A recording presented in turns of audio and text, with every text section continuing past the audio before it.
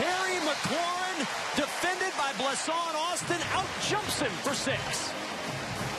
See what the flag is. Pass interference.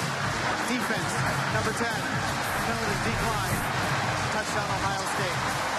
Austin didn't get his hands on him initially. Actually, that's very good coverage. That is really good coverage. I mean, they throw the flag, but McLaurin does a great job of high pointing the ball. That's what it is.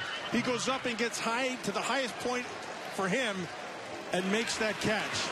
Nice throw by Barrett. Well done. And the first